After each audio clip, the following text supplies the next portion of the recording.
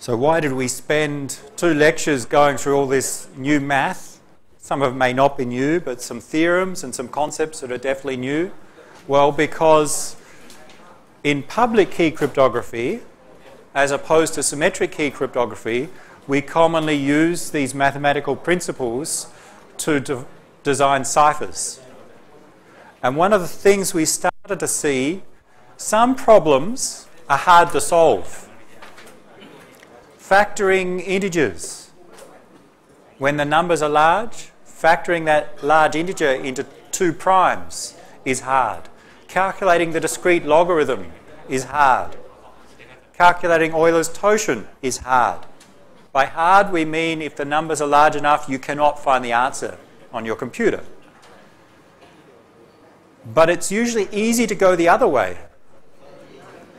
The other way of discrete logarithm is raising to the power. We can raise to the power. If we know 2 primes and multiply them together to get a large number, we can do that. So we'll take advantage of these problems. It's easy to calculate in one way, but it's hard to calculate in the other way.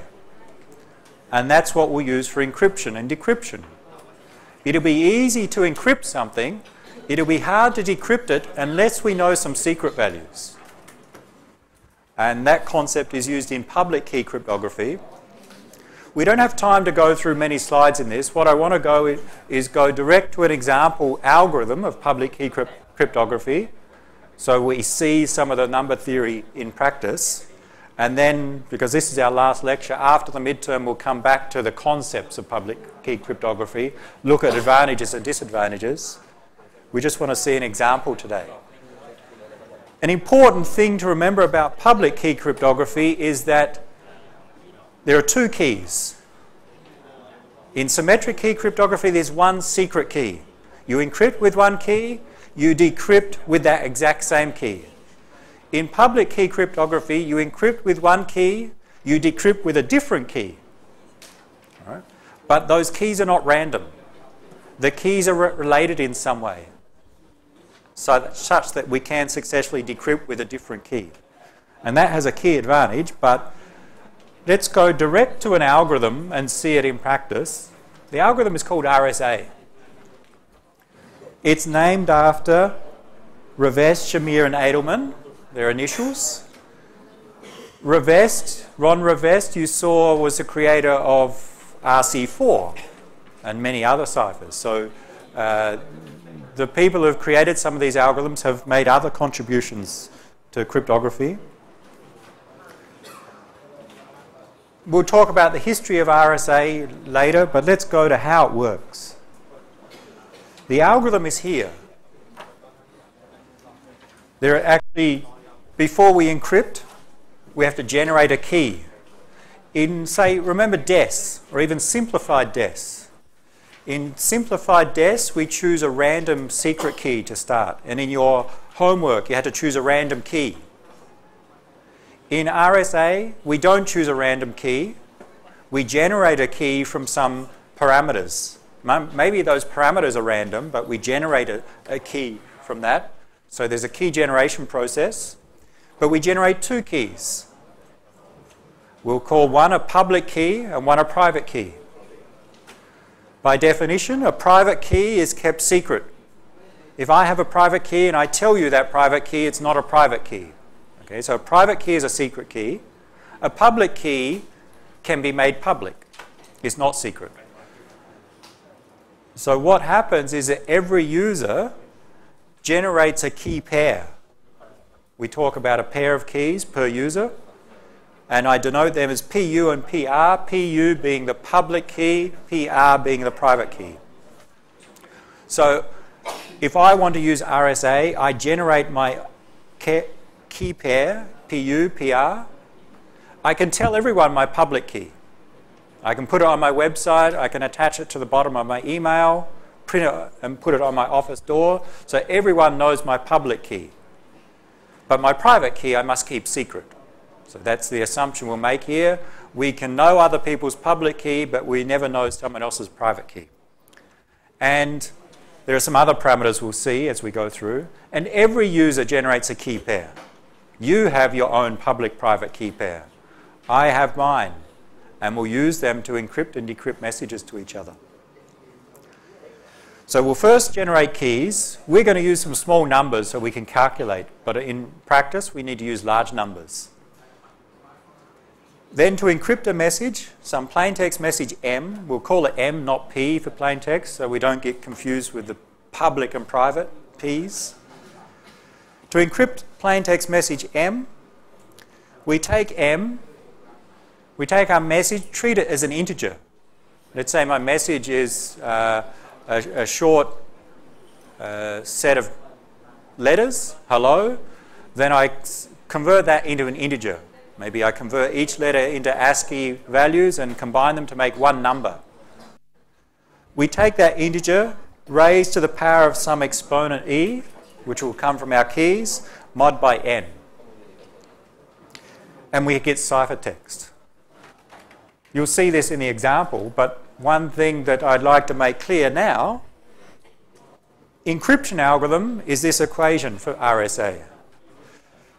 Remember that encryption algorithm for DES, or even simplified DES, that encryption algorithm for simplified DES involve multiple pages of S boxes, permutations, XORs, degeneration.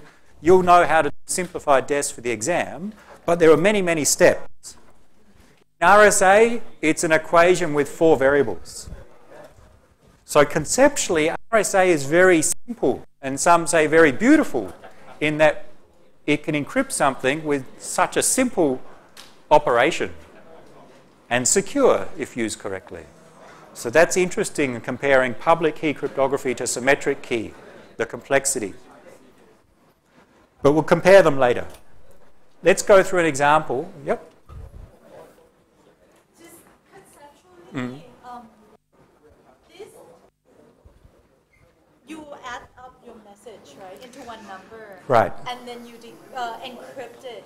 That number is not unique when you convert it back to a message, right? So let's say I have some message, a short set of characters, and we can convert it to a number. Right? So we need some way to convert it to a number. And it needs to be fixed. That is, my message is HELLO. Let's say I represent each letter by a 8-bit value. Then I have a 40-bit value. 5 letters, 8 bits each, so I have a 40-bit number. That's M. If I encrypt and get ciphertext C, then we'll see the decryption algorithm down the bottom, and the decryption algorithm must be designed such that we get the same M back. I must get exactly the same M back. If I do, I can convert it back to hello. If I know the way that I converted HELLO to an integer, then I know if I have that integer, I can convert back to HELLO. There must be some way to convert the normal message into an integer. And there are algorithms to do that. That raises an important point. We must make sure decryption works. And we'll see decryption is the same as encryption with a few different parameters.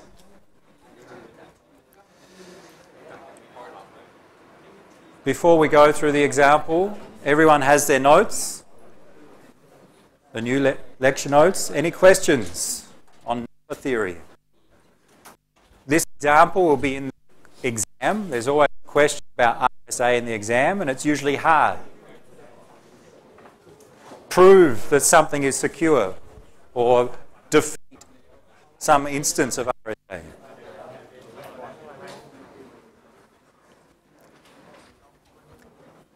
So we'll follow this algorithm, but we'll use some small numbers to calculate.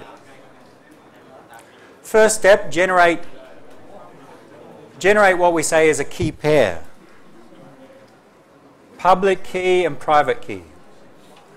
And we choose 2 primes, P and Q. They should be large, but on my example I'll choose small ones. And calculate N is P times Q. Let's try it.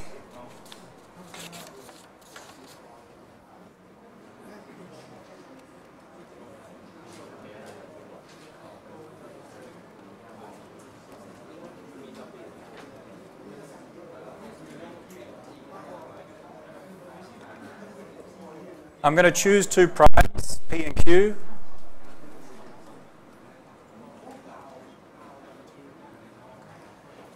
Let's say 13, a small prime, and another prime, 23.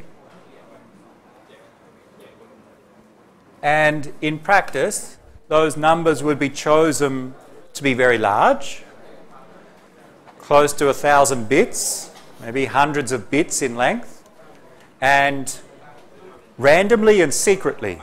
I would not tell you what these values were as part of the key generation. Then I calculate the multiplication of those 2 primes, which will be called n.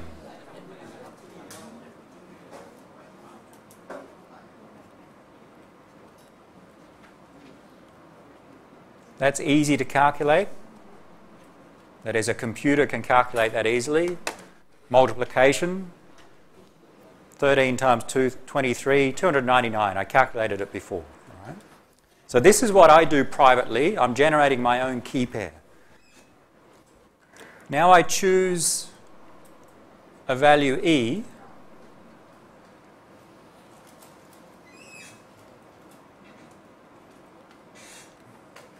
which is relatively prime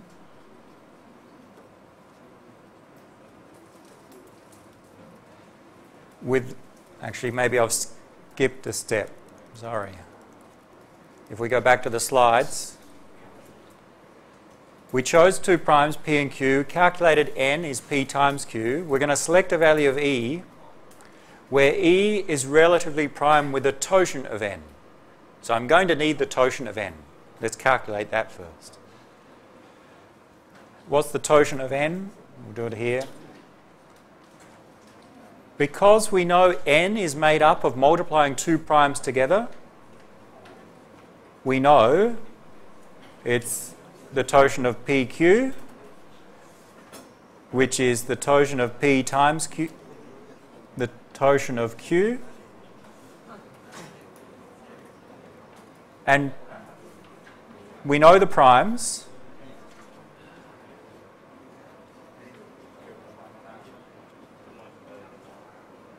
So it becomes 12 times 22. So that we can calculate easily.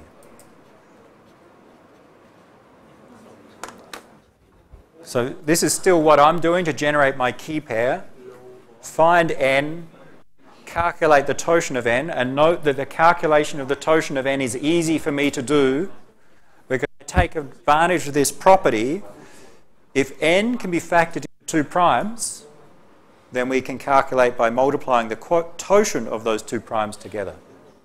And the totient of a prime is very easy. It's prime minus 1. So that's something that even with very large numbers, I can calculate, as long as I know P and Q. Any questions so far?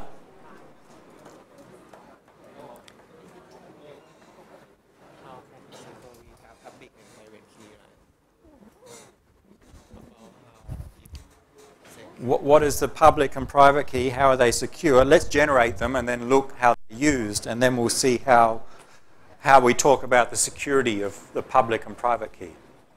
We're just creating them at the moment. Next step, step 2, why do we need the totient of n? We're going to select an E, some number E, such that the greatest common divisor of E and the totient of n is 1. Greatest common divisor of 2 numbers equals 1. The other thing we say is that those 2 numbers are relatively prime. So we can say it in either way. Choose an E which is relatively prime with the totient of n. An E should be less than the totient of n. So there are some limits here. So find an E which is relatively prime with 264. Maybe let's start. Is 1 relatively prime with 264? Yes, 1 is relatively prime with every number, but there's a limit. We don't want 1. It's not going to be useful for our algorithm, so don't choose 1. Make sure it's greater than 1. 2. Is 2 relatively prime with 264? greatest common divisor of 2 and 264 is not 1, it's 2. Therefore, they're not relatively prime. We can't use E of 2. 3, we'd check. 264, can it be divided by 3? Can divide by 3. So then it's not relatively prime. 4 has a divisor of 2, 264 has a divisor of 2, so even numbers won't work. 5 is prime. Can 264 divide by 5? No. It has to end with a 0 or 5 to divide by 5. So in fact 5 is relatively prime with 264, so we could choose 5. But they're more than one number, there's others. You can keep trying some others. We just need to select one. And let's start with 5, because that's the first one we got to. So there are some numbers relatively prime with 264. Choose one of them.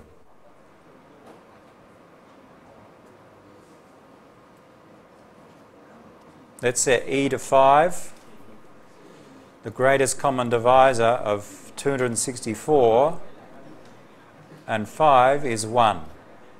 So that satisfies our condition. We'll see why we need that condition when we look at the security of this scheme. Now find another number, d, which is the multiplicative inverse of e. We know e, it's 5. Find the multiplicative inverse of 5 in mod the totient of n. Does every number have a multiplicative inverse? No, not every number. Under what conditions do we have a multiplicative inverse? If our number is relatively prime with the modulus, then we do. That's why we chose e in this way. Find d which is a multiplicative inverse of e in mod totient of n. In other words, d times e equals 1. Mod the totient of n.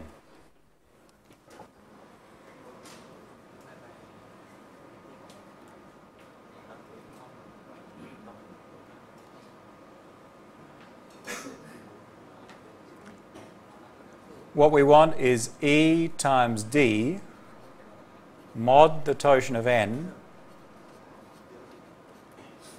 equal to 1. That's our definition of multiplicative inverse, when we times two numbers together and we get 1. What's the answer? What is a value of d? 5 times something mod 264 equals 1.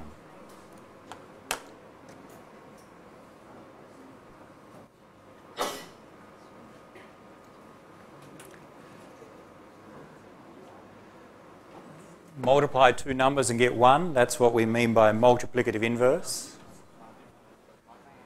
How do you find a number? 55. 55 times 5 mod 264. I think 55 won't work. 53 might work. How would you do that in the exam? Find d. How would you do it, like manually? Yeah, 264 plus 1. When we mod by 264, the remainder should be 1. So 5 times something, mod 264 gives us 1. So 5 times something should be either 265. This something must be an integer. Can we get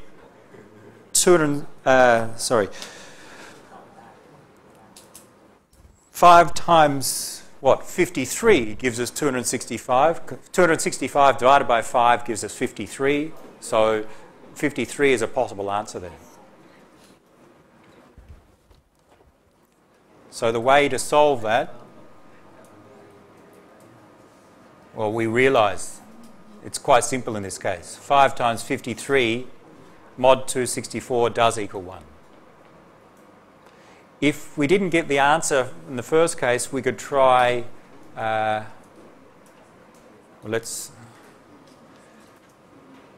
we'll come back and try a different value of E later and show you another case. So that's D.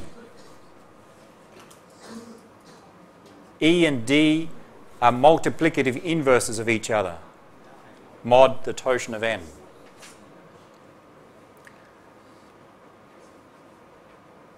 Because we wanted to find a multiplicative inverse, the reason we chose E to be relatively prime to the totient of n is because we know if we're relatively prime to the modulus, there will be a multiplicative inverse. If we chose an E which is not relatively prime with the modulus, we would not get a multiplicative inverse. Because we wanted an inverse, we needed to choose E to be relatively prime with 264. We're finished in the key generation steps. And we say that there's a public key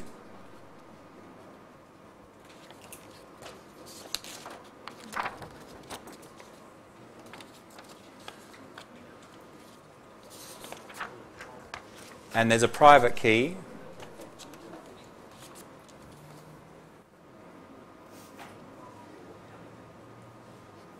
And the public key we actually write as two values. And this is a little bit confusing, or the naming is. We define the public key as E, the value of E, and N. And let's say this is the public key of user A. And then there's a private key of user A is the value of D and N.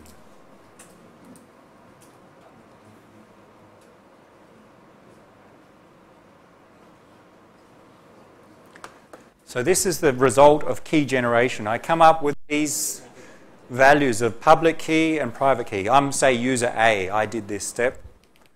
And the public key, E is 5, N is 299. And I can tell everyone these values. They are public. And my private key, D is 53, N is 299. Now this is a bit confusing. N is the same N as in the public key. N is not private. D must be kept private, but N is public because it's also in the public key, but it's common that we combine the D and N together. Right? So I say this is the private key of A. The private value of importance, the secret value, is D. I cannot tell anyone what D is. Everyone knows what N is, so that part of my private key they know, but they don't know the D part. That's secret. The other thing that I cannot tell anyone is how I generated this key, in particular P and Q. So I may store the values of P and Q, or I may know them when I generate them.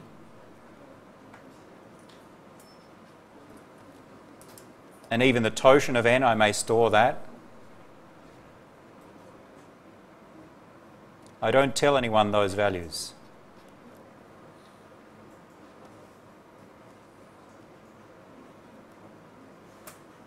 These are the private values. That is, we cannot let anyone know what they are.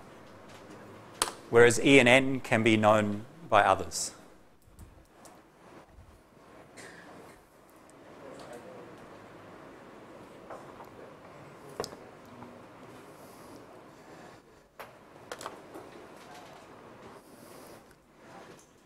That's our key generation step. Any questions on how to generate keys? Good. Then generate another key pair for user B. Spend 5 or 10 minutes and generate user B. Another user generates their own key pair, and I'll tell you the values of P and Q so we all end up with the same numbers. choose 2 primes. P is 17, Q is 11. Generate the key pair for user B. Same steps, of course you'll get different values. So you remember those steps. Choose the primes, right, we've done that. Calculate n, calculate the totient of n, select an E, find the multiplicative inverse. We've chosen P and Q, we can easily calculate n. Totient of n is easy because we know P and Q, then select an E. Let's do that.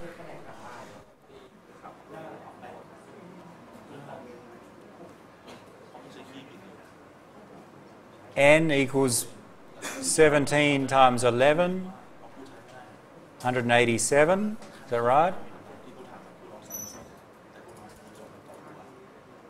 The totient of 187, because we know n and the prime factors of n, the shortcut, and that's why we choose n this way, we choose n this way such that it's very easy for us to calculate the totient of n. It's the totient of 17 times 11, which is the totient of 17 times the totient of 11, which is 16 times 10. So this algorithms, we're seeing that the reason we've chosen n this way, as multiplying 2 primes together, is because it's easy to calculate the totient. I have a large number, n is 187. Calculate the totient. Easy to do if I know 187 has prime factors 17 and 11. But if I have a large number n and I didn't know the prime factors, calculating the totient would be hard. Next step, choose an E.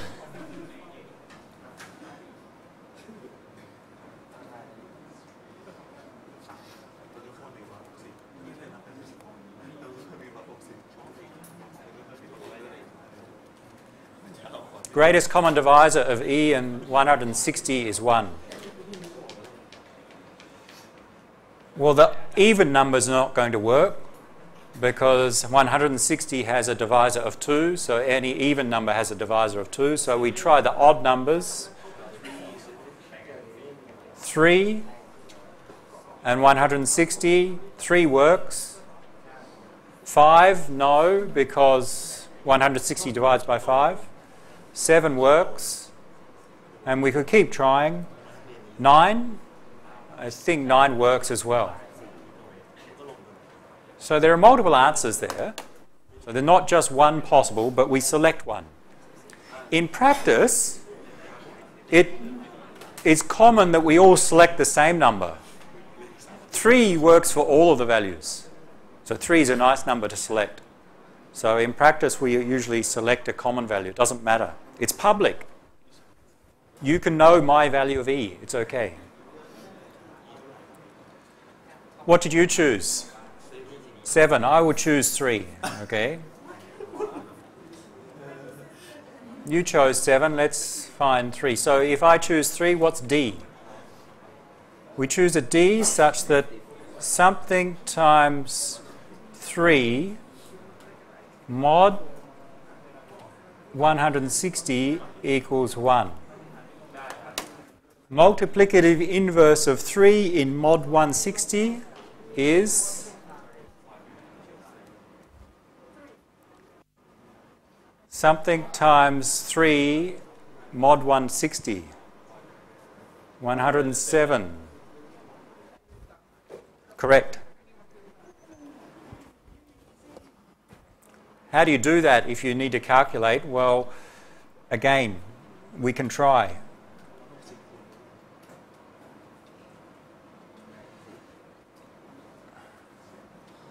Mod 160 equals 1, so we think, can 161 divide by 3 and give us an integer? We need an integer, remember? No, we don't end up with an integer. So next we try 321. Divide by 3, can we? it equals 107. Because 321 mod 160 is 1. If that didn't work, I'd try 481. Because it needs to be a multiple of 160 plus 1. The second one got us there in that case. So that's a way to do it quickly, or do it in the exam if you need to. So I would end up with D equals 107. But I told you to use the second value of E.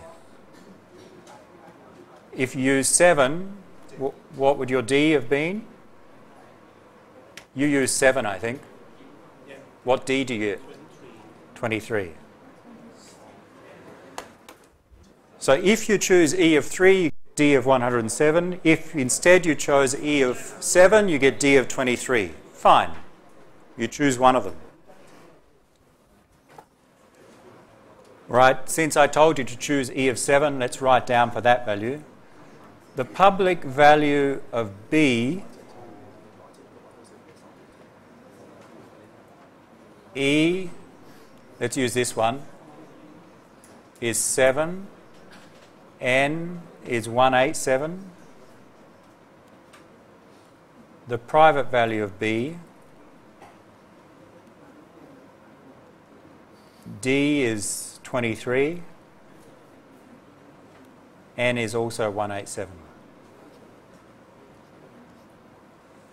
The secret value, the one of importance from B's perspective, is D equal to 23, as well as P, Q and the totient of N. They must be secret. So you actually generate these values on your computer. One of your homeworks, you'll use OpenSSL to generate your key pair. And what OpenSSL? It chooses two values of P and Q, two large primes, and goes through these steps, and it will save in a file the key pair.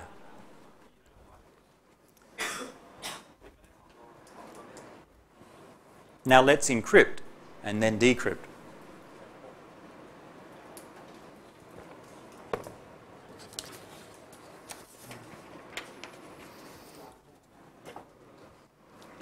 Any questions on key generation?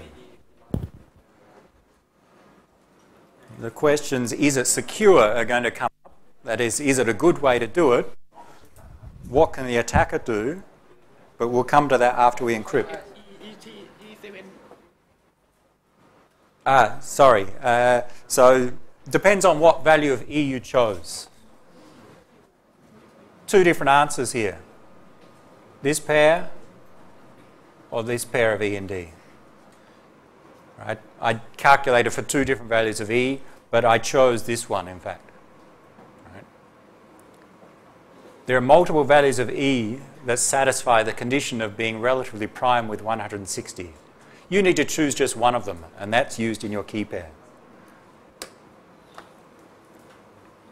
So another key pair, maybe the public-private key of user C, could be the E of 3 and the D of 107. But it would have been unlikely that they'd choose the same primes, P and Q. Let's encrypt.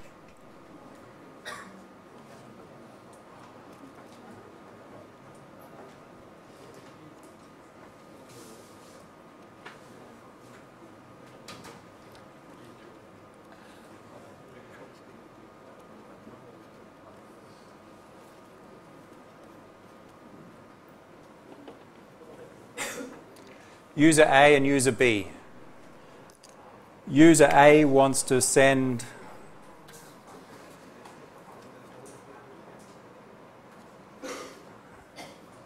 a message to user B. First, what keys do they know? Well, every user knows their own key pair. Let's write them down. Public key of A,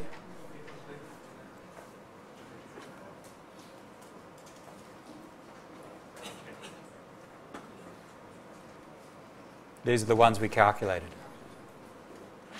I know as user A my public and private key values.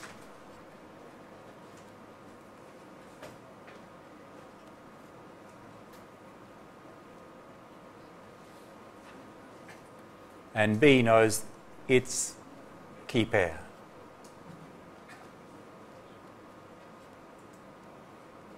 What did we choose? E was 7.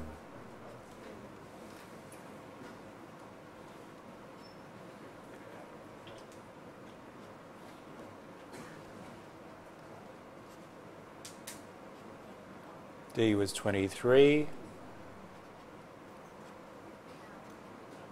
What else does user A know?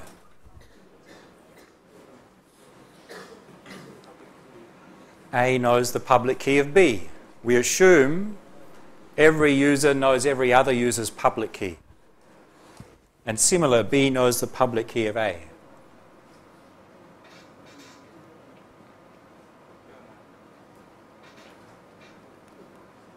Public key of B.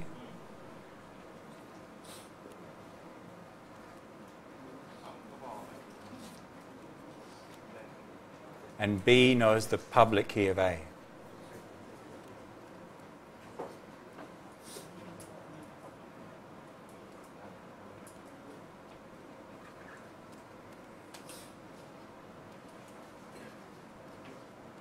How do they know them? Maybe they told each other or they posted it on a website. How do they know them and for sure it is the public key of A? That's a problem which we'll come to after the midterm. Okay? But for now we assume that you know everyone else's public key. You've exchanged them in advance. Now we want to encrypt a message to send from A to B.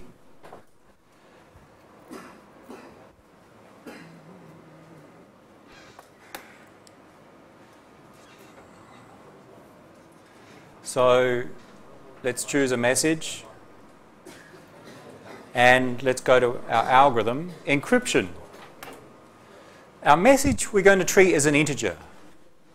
In real life we don't want to send numbers to people, we want to send text files, pictures and so on, but we need some way to convert them to an integer. Right? So there are ways, the same way we can convert ASCII or use ASCII encoding to convert letters to binary values, we can convert to integers. There are issues when the integers are too large because we have a limit on the size of the plain text. The plain text, the integer, must be less than n.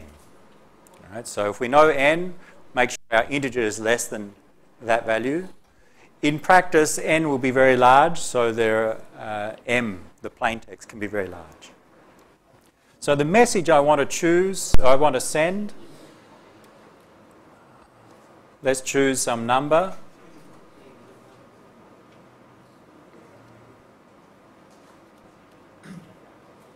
Let's say 8.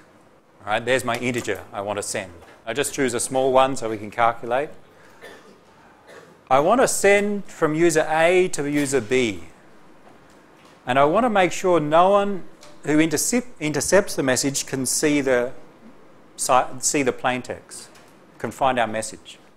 So I want to send A to B, but I don't want anyone else to know what the message is, so I'm going to encrypt it and send the ciphertext to B such that hopefully another user cannot discover the message message 8. Of course, 8 doesn't make much sense, but if we had larger numbers, maybe the number represents a sequence of letters in some message using ASCII encoding. How do I encrypt? Take the message M, raise it to the power of E and mod by N.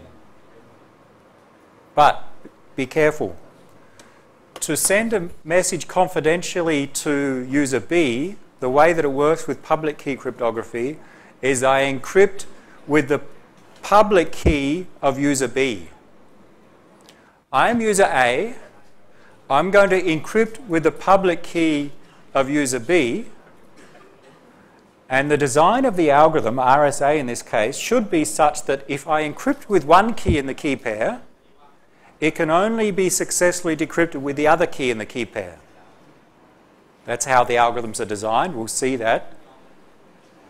So if I'm going to encrypt with the public key of B, who can decrypt the ciphertext? If something's encrypted with the public key of B, then the algorithm should be designed such that only the other key in the key pair can decrypt. The other key in the key pair is the private key of B. So the concept, encrypt with the receiver's public key, only they have their private key, so only they can decrypt. And this is the general concept, not just for RSA. Encrypt with one key, decrypt with the other. Encrypt with the public key of the other person such that only they can decrypt, because only they have the private key. Let's try that. I want to send this message to user B. So what I do is I encrypt it.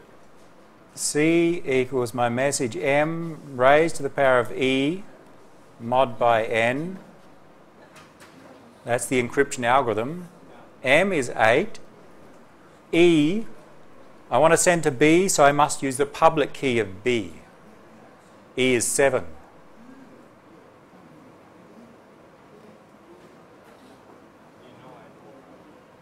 N is 187.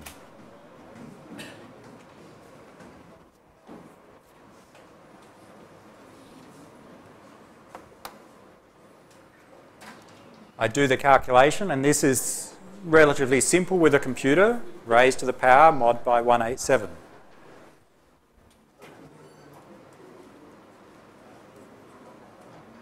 Eight to the power of 7, sorry, I'm not in my calculator.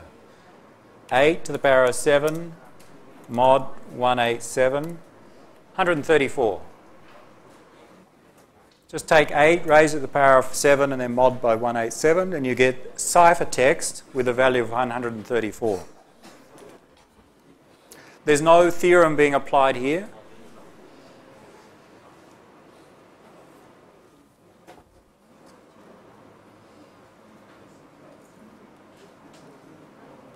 That's my ciphertext value. Send it to B.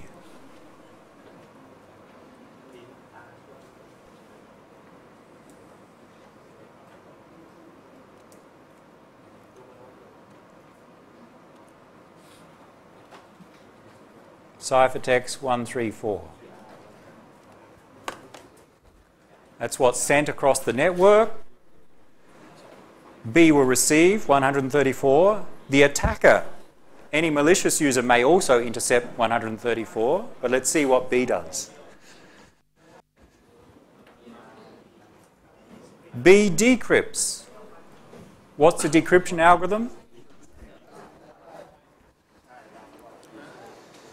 The decryption algorithm is essentially the same as the encryption algorithm, but using the different values. Ciphertext to the power of the private value D mod by N.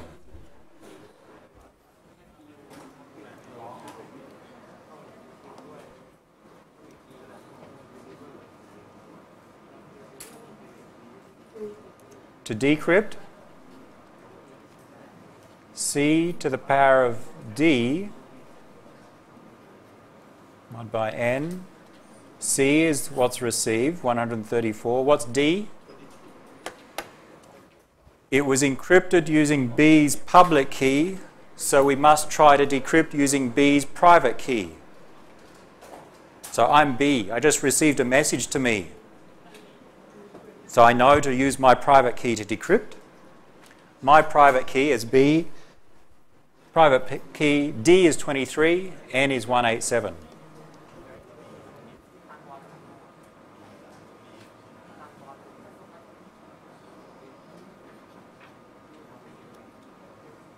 Calculator time, 134 to the power of 23.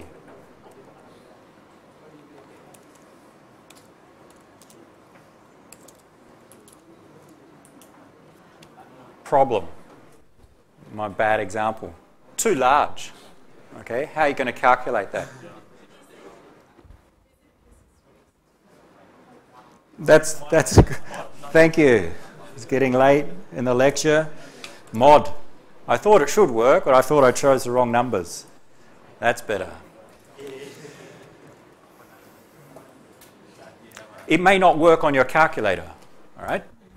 I'm using an arbitrary precision calculator that does handle big numbers, but your calculator may go up to a limit, so you need to be careful. So we need to choose small values that we can deal with. We get 8. Some of you may not see that clearly at the back TV.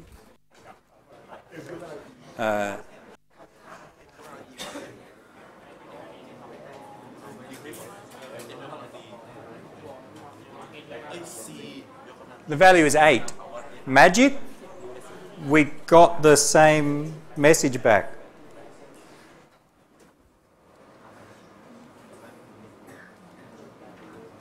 That's good. We expect with decrypting the ciphertext, we must get the same message back. Otherwise, this is not reversible. It did give us the same message back. And you're all asking why. Why does it give 8 back? Another exam question. Prove that it will always give 8 back. We may do it in a moment. But the algorithms are designed, the key generation, the encrypt and decrypt are designed such that we will always get the same message coming back when we decrypt, if we do it this way. That's why we went through those steps of the key generation. If we encrypt our message using one value of the key pair, in this case the public key, and then get ciphertext, if we decrypt with the other value in the key pair, the other key, we'll always get the original message back. We can prove that. With RSA, it turns out we can use the keys in opposite direction.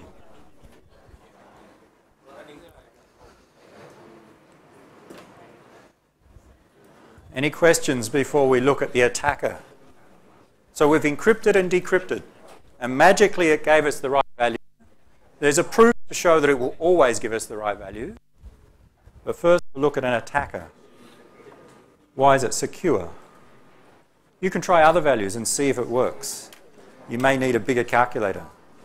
Okay. When you try m is, let's try, m is another number.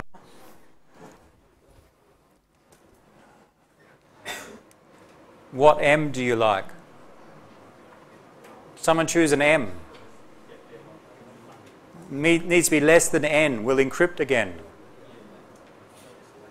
99 to the power of 7 mod 187 encrypt 176 decrypt 176 to the power of 23 mod 187 99.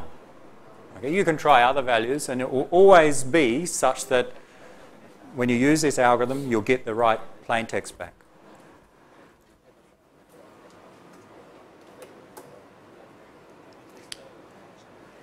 Let's see what the attacker needs to do.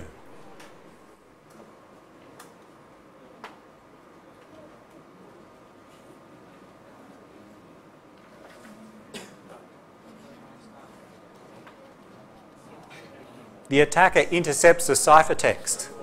Can they find the plain text? Or what do they need to do to find the plain text? Let's try some different approaches.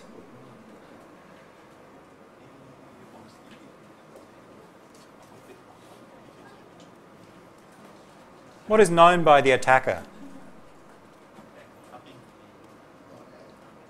Well, first we know the ciphertext. We've intercepted. We know C is 134. What else do we know? Public key of both users. In this case, the public key of B is the one that was used. So yes, we know the public key of B.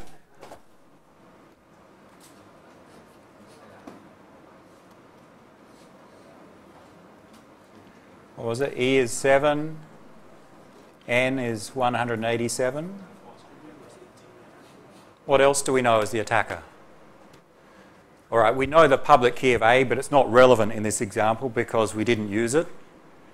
So what do we want to find?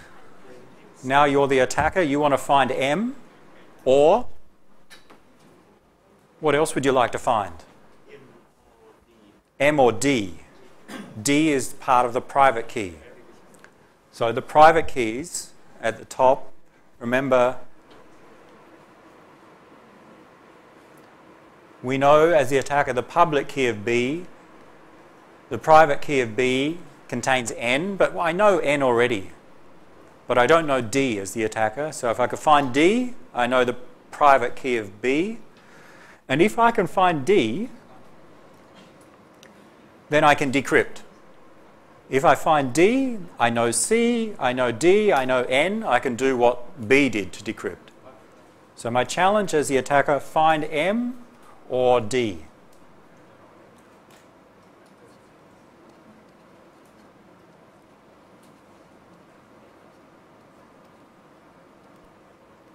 How do we do that? Well, let's look at different things that they could try.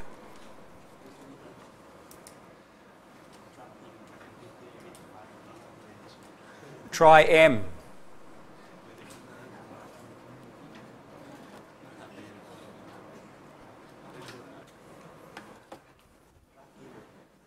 Try M, that is, I know the message was some value between 1 and 187 because our rules were message must be less than the modulus n. To encrypt, M must be less than N. So from the attacker's perspective, do a brute force on the message.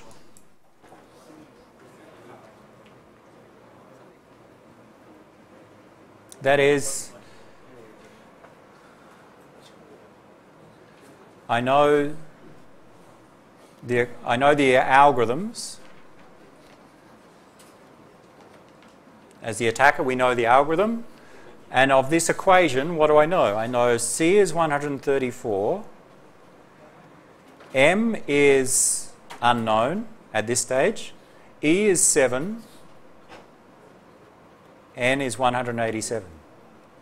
So the first thing I can do as the attacker, all right, let's plug in M. M is 1.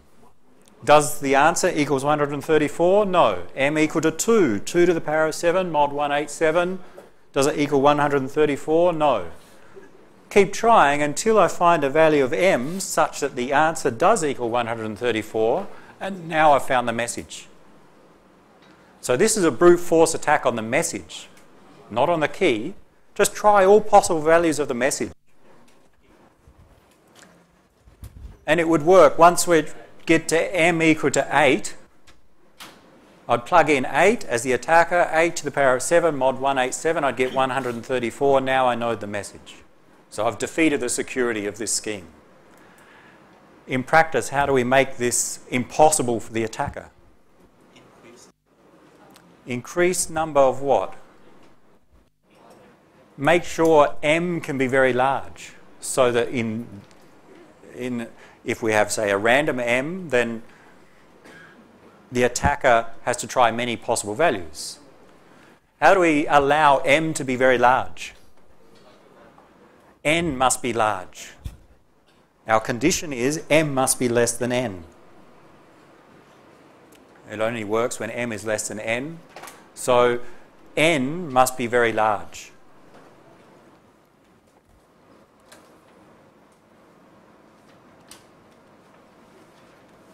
Practice, not possible if N is large.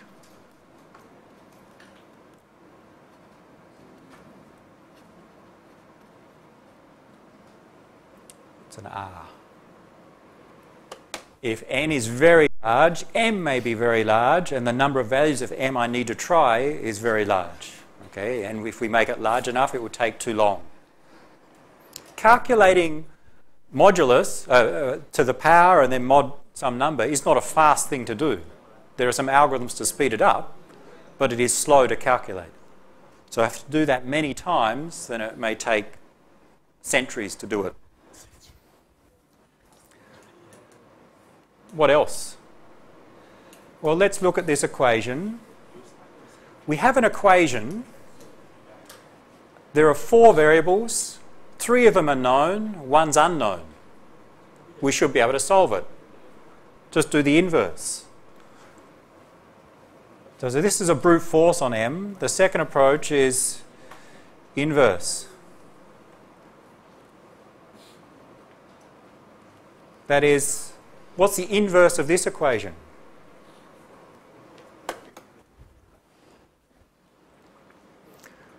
This is an exponentiation, mod some number. The inverse operation is a discrete logarithm. Slightly different from what we saw, but we can write it. What we want to find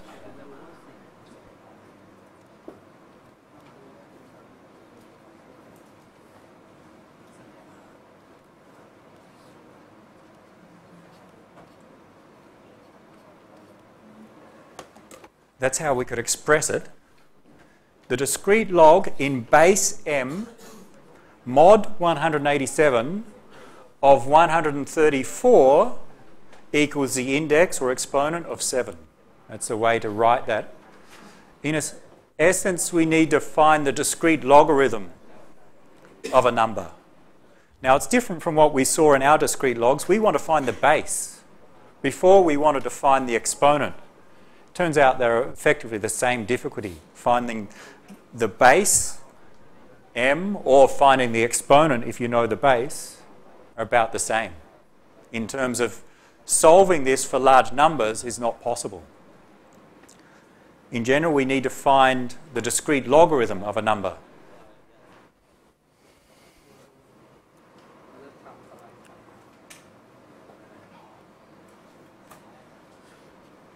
In practice, discrete logarithms are not possible.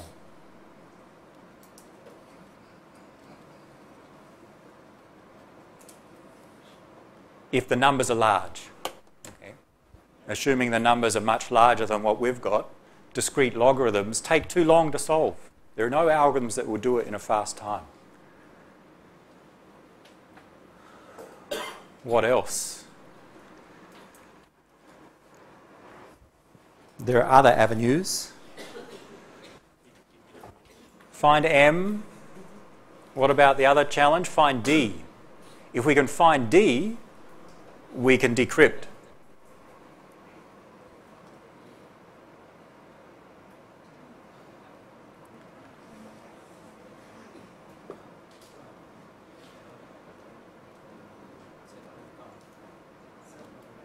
Yep. Try and find the private key D. So let's look at that.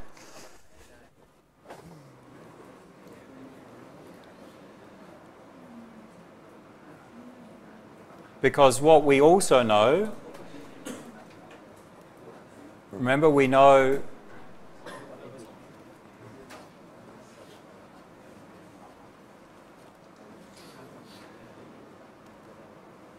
C, we know N. If we can find D, we can find M. All right, so our next challenge, find D. How was D generated? Let's go back to key generation. D, E times D mod the totient of N equals 1.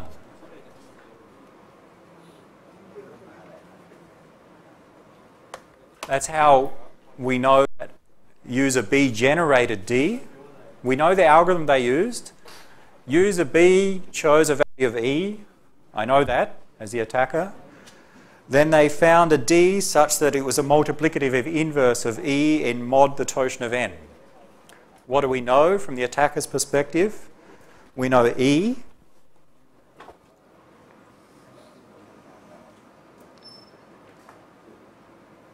What is E? I forgot. 7. 7 times D mod the totient of 187.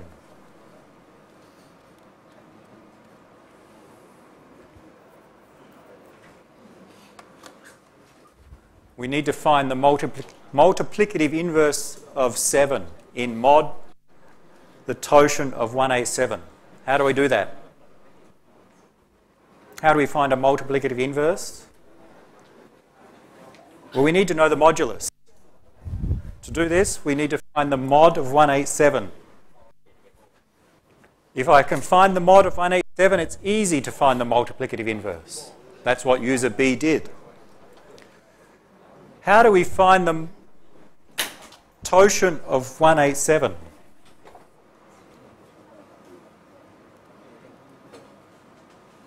We need to find that. Manual approach. The totient of 187 is 2 relatively prime with 187, is 3 relatively prime with 187, and keep going up to 186. Count all the numbers, we've got the answer. Possible? Yes, you can sit there with your calculator and try, or write a bit of software that would do it, and it won't take long. But if n is large, not 187, but maybe a 1000-bit number, if n is very large, it takes a long time. There's no easy way to solve the totient of a large number. So the manual approach takes too long if n is large.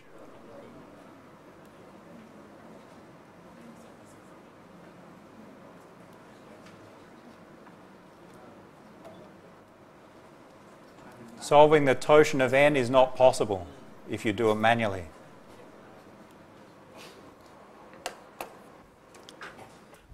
N is large, you need to try many possible values. But there's an easier way. The last avenue for the attacker. What do we do to solve the totient? If we can factor n into 2 primes, p and q, then it's easy to find the totient. Because if I know p and q, the totient of n is just p minus 1 times q minus 1. So the second approach, factor n into p and q. Integer factorization, not possible if the numbers are large enough. Possible for our small 187, we could try very easily and find the answer. But when n is very, very large, there's no known algorithms that would do it in reasonable time. And you can try other avenues of attack and you'll see that they come down to these problems. For the attacker to find the message or D, they either need to do integer factorization, factor a large number into its primes, or calculate the totient of a large number manually, or solve a discrete logarithm. If they can do one of those three, then they can defeat this RSA algorithm. But these 3 problems, there are no known solutions that can do them in reasonable time if you choose large enough values. So we say RSA is secure. The attacker cannot find M or D if we use appropriate sized values. So that's where these concepts of the number theory come in, of making this a secure encryption algorithm.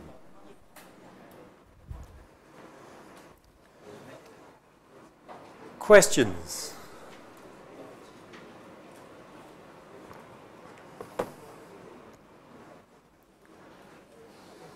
Lots of questions, I'm sure. Some you can think of in the last few minutes. Yeah?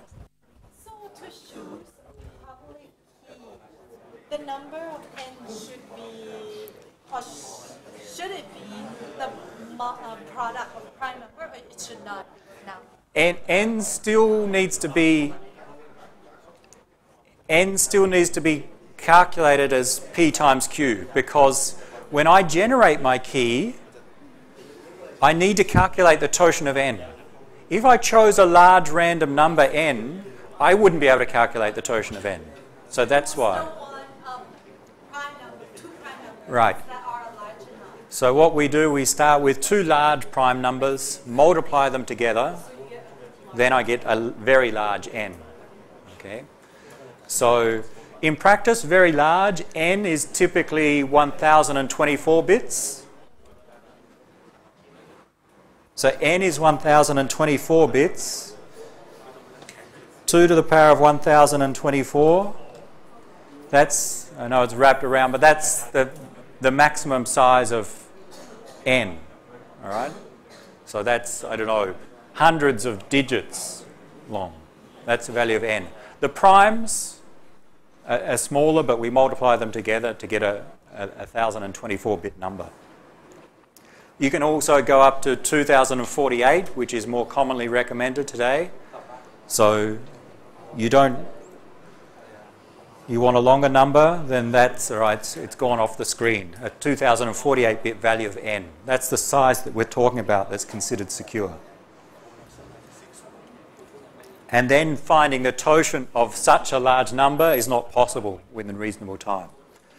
Factoring it into P and Q is not possible. Solving a discrete logarithm is not possible.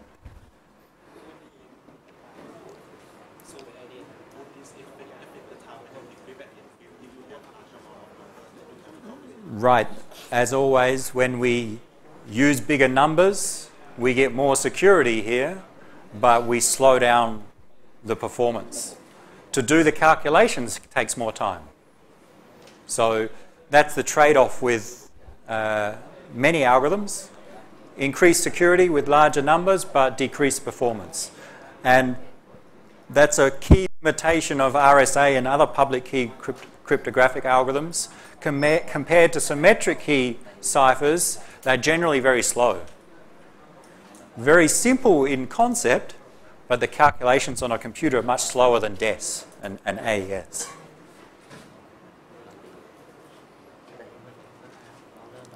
So we've gone through key generation for RSA. Encryption and decryption, you just remember the same algorithm. It's the same equation, but you just use the keys in the different values. And remember, to send something confidentially to someone else, use their public key to encrypt. They will use their private key to decrypt. That's to achieve confidentiality. I want to send something to you, I will encrypt using your public key. You want to send something to me, you encrypt using my public key. Because the only person who can decrypt is the one that has the private key, which is the receiver. It turns out RSA can be used in the other order as well. So is it commonly used with numbers? Yeah, RSA is commonly used, but we'll see that it mainly used for encrypting other keys. Not your text document, but encrypting other keys, secret keys especially. Because we don't have an exam next week, we'll stop there.